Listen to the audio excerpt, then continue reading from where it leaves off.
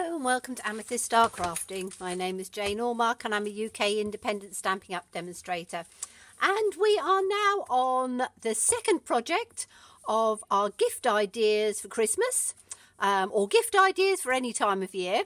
And today we're going to make a little pencil box. So it's got the do something created every day.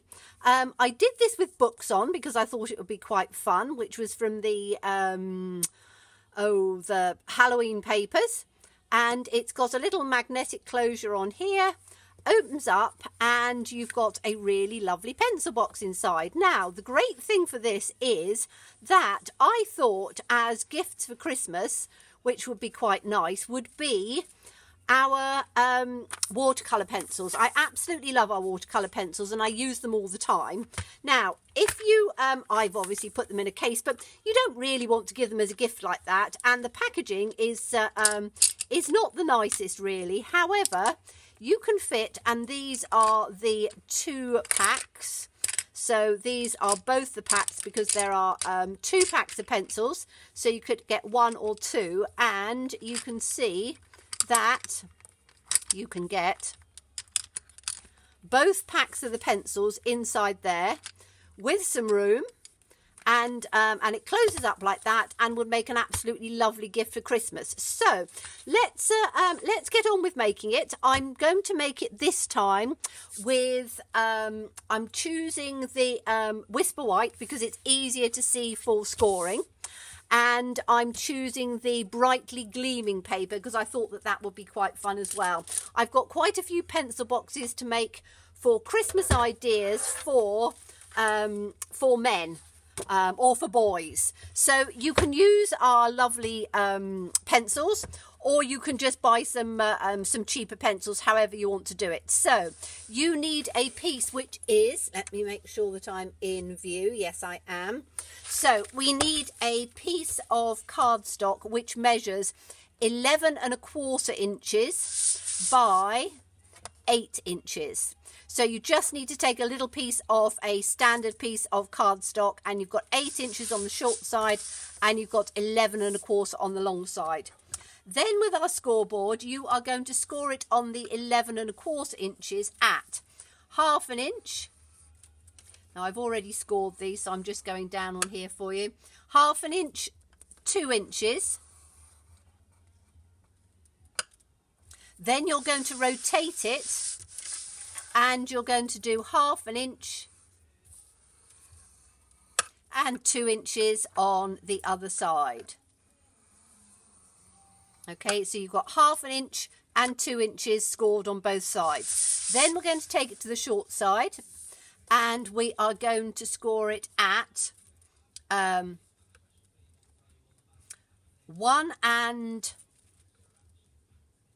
1/2 inches. So on the short side, 1 1/2 inches.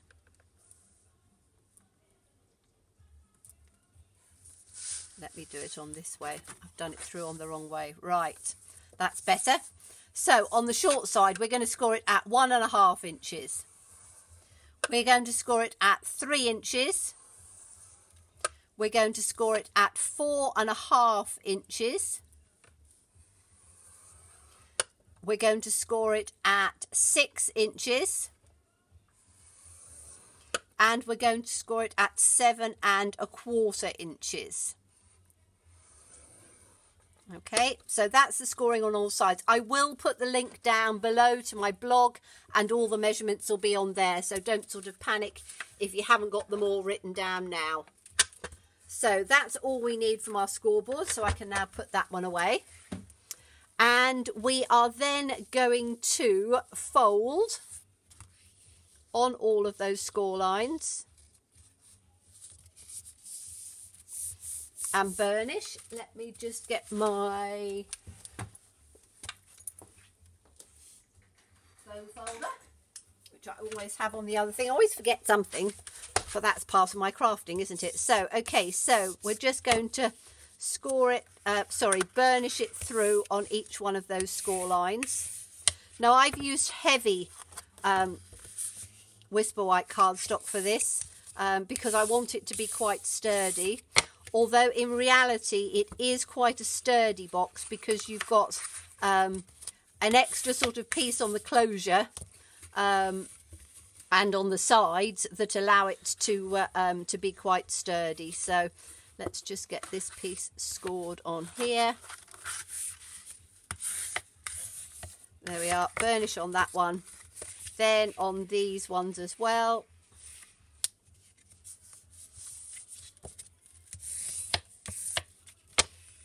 And on that one.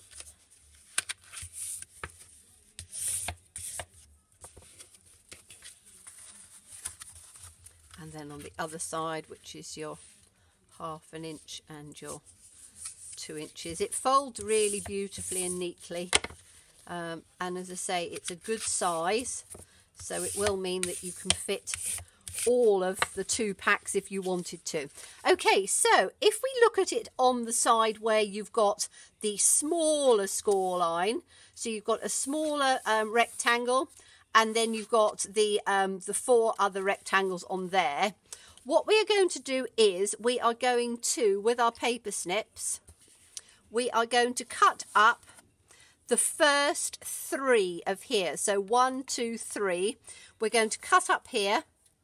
So take our paper snips. I'm actually going to use some larger ones because it's easier to cut on here. So we're just going to cut right the way up the first 3. So the little one, the bigger one, and the other one to there. And then we're going to take that one off completely because we don't need that. So again, I try and do it inside the score line. So that's that one. And then we're going to do exactly the same on the other side. So 1, 2, 3, cut up it on here.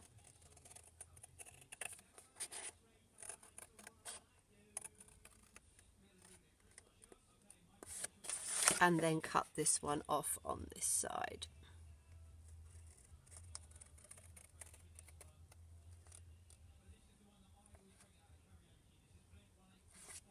Okay, need to just catch that bit a little bit more. There we go. Okay, so it looks like that at the moment. Then on these pieces down on the side, we are just going to cut these ones straight up. So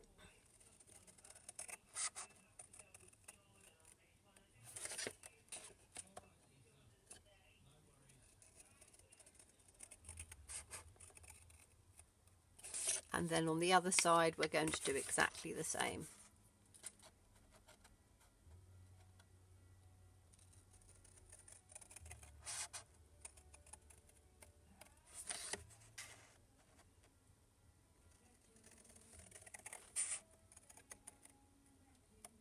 So up like that. Then these are going to be the pieces that we're going to have as the closures. So on the these 2 centerpieces, like that. So the ones either side, we are going to cut them down just below, and you can cut them down just sort of a little wedge like that.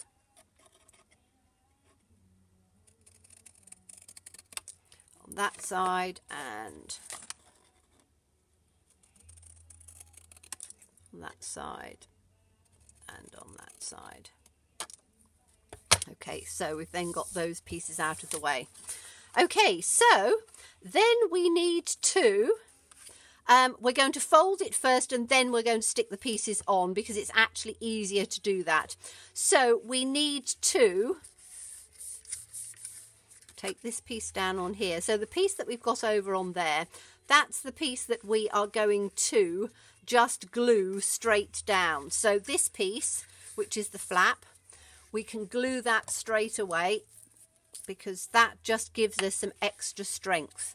Because we're going to be putting quite a few pencils in here, we want the box to be as strong as we can get it. So I'm using wet glue.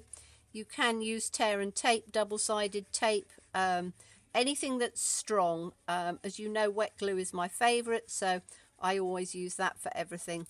And this piece we are going to fold straight back on itself like that. and then we can take our bone folder. Now it will take just a few seconds to glue down, so just have a little bit of patience on there and use your bone folder to help glue it down or to help secure it until it goes off, and then you've got your top bit on there. Okay, then we are going to take these pieces here and they are going to go in on this side and on that side. Now we can take just a little tiny wedge, which we haven't done. So we're going to take a tiny wedge off of this side, and it is literally just a sliver. It helps with the closing of the box, so just by doing a tiny sliver on those pieces, it helps. And you can see they really are a tiny sliver because we want to keep as much strength of the box as we can. So literally just a little sliver and a little sliver. What we're really doing is we're just removing where the score line was, so then it will just go in just a little bit more neatly. So just a tiny little sliver off of there, and while we're at it we'll do the other side as well.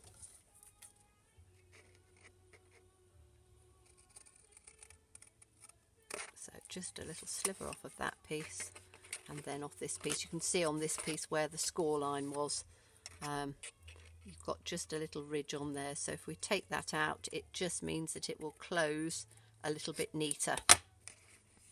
Okay, so we've got all of those tiny little pieces, and you can see they are literally just a sliver, that sort of much of a sliver. So let's take these pieces out of the way so we haven't got them cluttering up our work surface. Okay, so now we can take these two pieces and they are going to glue across like this. So we need to glue them on these pieces, and then we need to glue those on those pieces. So we can take our, I'm using wet glue, as I say, you can use tear and tape or anything else that you want to do.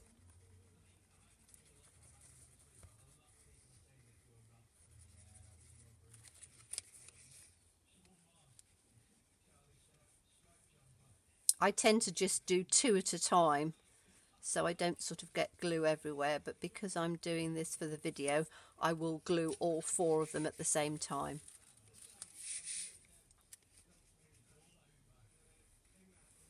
And with your gluing, just make sure that you're right up to those seam lines. So those are the pieces that are going to be, you want them to adhere nicely. So always sort of make sure that you've glued those bits on. Whoops. Without gluing it over the other side, which I hope I haven't done too much. Okay, so now we are going to take this piece and literally just make sure that it is squared up on that side, and the other piece as well squared up on that side. And just hold it in position just for a minute.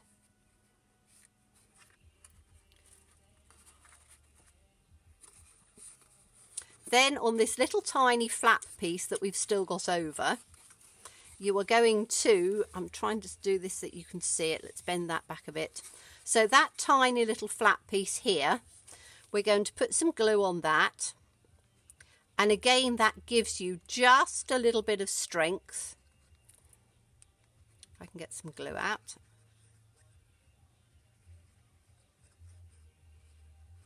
So that gives you just a little bit of strength, and that we're going to fold in. So we're going to fold that in and then just hold that quite securely, and again that gives that edge just a little bit of extra stability. So I'm going to use my bone folder in on here, because getting glue to go off, if you use your bone folder, it helps it to just here. So just keeping it until it's nicely adhered on there. Okay, then we're going to go to the other side and do exactly the same thing. So make sure that our seam line is as straight as possible up on there, and hold that in for a second. Exactly the same on the other side. Make sure that seam line is as straight as you can get it. and hold that in.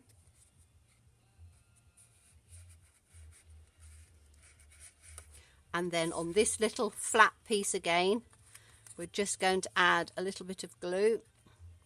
Now, if you want to try and take a tiny little wedge out of that, you can do.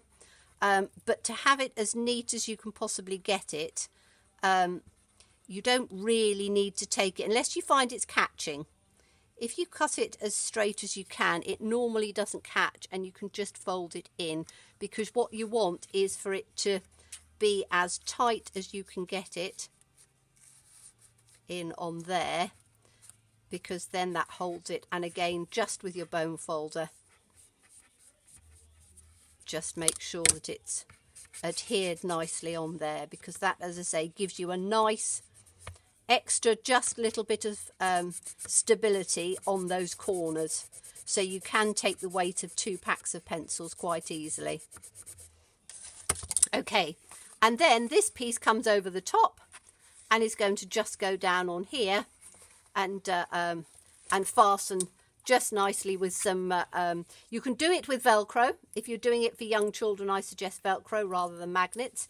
If you're doing it for older children or an adult or somebody, you know, or a man for a present, then you can do it with the other. So let's get on with the decoration. We need, says me, I've cut all the pieces down. So we need, let's get all of those pieces down so we can do them at the same time. All right, we need 5 pieces, which are going to measure 7 inches by 1 1/4 inches. That gives you a 1/4 inch border. If you want an 1/8 inch border, then do it 1/8 inch. But it's a fairly easy measurement. And as I say, I'm using the lovely brightly gleaming because I wanted the copper side of this, because I really like the stars on this. So we're just going to add some glue to this. And we're going to put this on the top first.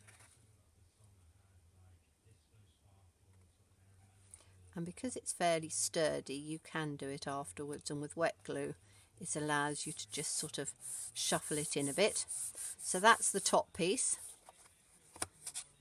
If you're doing a patterned paper, then if you cut it down and then do it as you're going, you'll be able to make sure that the pattern lines up. So for example, on this one, I don't know whether you can see from this bit to that bit, the paper actually lined up from one to the other because I cut it all off of the same strip. So if you want the pattern to match up, then cut it all off of the same strip and then put it down in the same strip, and make sure you'll have some pieces facing one way and some pieces facing the other way, which is why I said it's easier to do it once you've put the box together rather than trying to do it when it's not. Okay, so this piece at the bottom again is going to be your 7 inches by 1 1/4. So we can put that one on there. Okay, then we'll go on to the other side here. That's why we need 5 pieces, because we're going to do all 4 sides and then we're going to do the piece in the centre. If you're short of cardstock or pattern paper, then you can always leave the bottom piece blank, but I quite like it to be all sort of uniform. I think it looks a bit prettier. So we're going to put this one on here.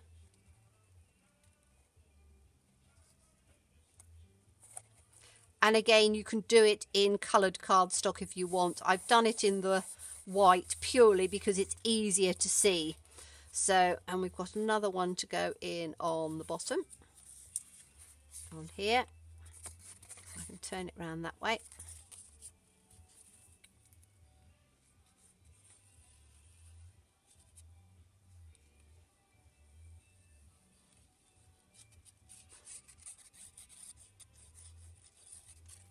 But as I say, I love making ideas and things, particularly for, it's quite difficult sometimes to get good ideas for men. And as I say, you can fill this with really nice pens and things like that if you wanted to. For children, you can make it in sort of more pattern paper and fill it with really nice what do you call it, you know, fancy children's crayons and colouring things. Now the last strip is going to go in on the inside piece here, because when you open the lid you want the inside to look nice. I haven't done the actual bottom part of it because those are going to be filled with our pencils, so that part is not going to be seen.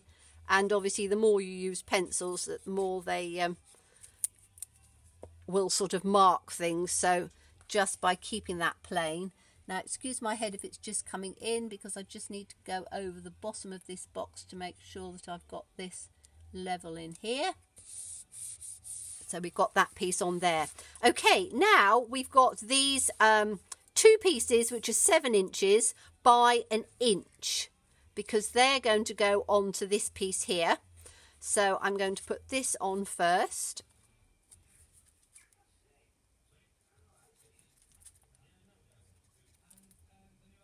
Oh, I've just realised that I've made a bit of a boo-boo. I shall tell you about it in a second. I've put one of the pieces of paper on before I put my magnet, but hey-ho. I shall probably cut another piece and just put it over the top. Okay, so this one is going to go on the outside piece here. So again, just give your 1/4 of an inch border.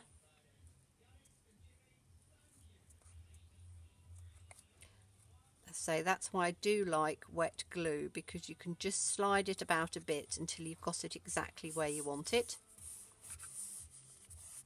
So that's going to go down on there. Now this inside piece, what I wanted to do was, I've already stuck this piece down, so I'm going to have to cut another piece, but that's all right. I'm using, says me, I have cut those, I'm using some magnetic tape. So all I've done is I've cut that just shy of the 7 inches, because I don't want it to be poking out outside of the paper. And it's double-sided, so it's very easy, and all I'm going to do is to stick that, get the stickiness out. I'm just going to stick that in on this top piece here. Like that, and then I'm going to put the other piece in on top so that it adheres to it nicely. And as I say, I'm going to have to put another piece over there, because I should have put that underneath the paper. Being in a bit of a rush, I didn't. So as I say, I always do with magnetic stuff, I tend to put that in over the top first, so I can get it exactly where I want it, like that. And then the easiest way then is to make sure that your box is straight where you want it, and then just close it down, press it down, and then you can lift it up, and where you've got your piece on here, you can put that down. So I am going to cut another piece to just go in over the top like that, so it doesn't show. So the other piece, which was 7 inches by an inch, is going to go down on here.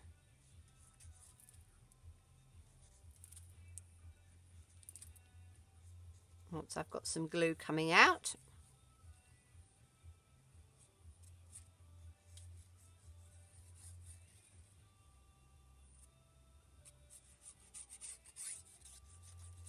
And as I say, if you're doing Velcro dots, they would be sticking on the outside. But I quite like this, just this magnetic sheet, because it's not too strong. Again, if you're using little magnets, just hide them underneath the designer series paper. Okay, so that's on there, and I just need to cut another piece, which I am going to do. So I want it 7 inches by 1.5 inches. Bear with me a second while I just cut myself a piece. So 7 inches by 1.5 inches. So let's do do an inch. Sorry, 1.25 inches.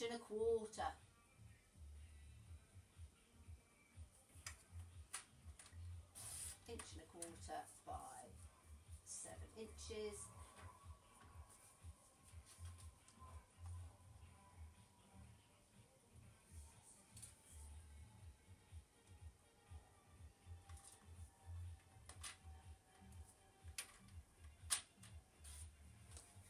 There we go. I've just cut myself another piece so I can just put that on top. Obviously you should put your magnet piece on first and then you should put your paper over the top, but it's easily rectified. It's one of those things you see me crafting in real time, and you know, we all make little errors from time to time, but we can always rectify them. Most of the time we can, and at the end of the day it's only paper. So if you make an absolute boo-boo of it, you can always just throw it away and start again. So let's get this piece in. So that's going to go over the top nicely. There we go. I can just tear that down nicely. And then that's going to close on there. So you've got it closed nicely in on there. Perfectly on the magnetic part. Good. Okay, so just to finish it off, let's make sure that's in on there nicely. We are going to put what I've done is, to put that out of the way, I have taken from, because I thought that would work perfectly, I've taken one of my favourite stamp sets, Crafting Forever, and there's Do Something Creative Every Day, and I thought that that would be lovely. You could put Crafting Forever Housework whenever if you wanted to and just sort of cut it and move it along, but I do like this one, Do Something Creative Every Day, because it doesn't matter how you then what you put inside, pencils or pens or whatever, and for whatever age. And I've stamped that in the copper Delicata ink because it gives that lovely copper finish. This is some retired glimmer paper, but we do copper foiled glimmer paper, which is rather nice. And the two shapes, I took the rectangle stitched framelets, and I took the second one of the sort of longer, thinner ones. So the second one in from the smallest, and in the stitched ovals, it again is the second size up. And I've put this in with just with some dimensional, so add some height, because glimmer paper is quite difficult to glue. And we are just going to glue that in the centre. You can finish it off however you want. You know, if you're doing it for a female friend and you've got flowery paper, you can put some flowers on the top. You can put, with the children's ones, you can put any sort of, you know, little characters and things like that on top, however you want to finish it off. I just thought that this would be sort of fairly simple and classical, and then that will fit just in the center like that. So we can put that on there. And the one little bit that we have missed out is on the ends we need a piece which is 1 1/4 inches square, 2 pieces of those, and we're just going to put those in on the end, and that will be our box finished. So that piece is going to go on the end, and as I say, that is 1 1/4 by 1 1/4 inches.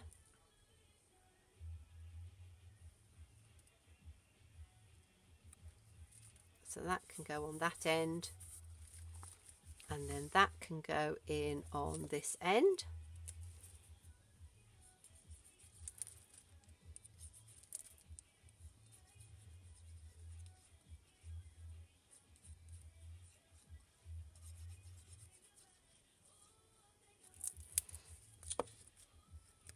There we go. So you've got the lovely paper in on all of the sides, just makes it really, really nice and neat on there. And then, just to show you, so these are all the pencils in there, and it makes it very sort of sturdy once they're full of pencils. So I'm going to just carefully tip all of these ones out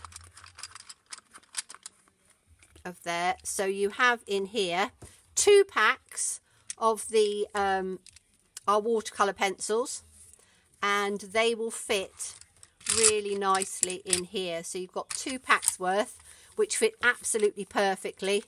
And then, as I say, just attach it through on there, and you've got a lovely box to give to anybody for Christmas time, or any other time, a birthday present, an anniversary present, something like that. So hope you enjoyed that, number 2 in my series. I will be doing a complete 12. So thank you everybody who subscribed and really liked the series. And if you haven't subscribed, do look at subscribing, because there's going to be another 8 to follow of gift ideas that you can make for Christmas and beyond. So thank you so much for watching me. Do look forward to seeing you again. Bye bye.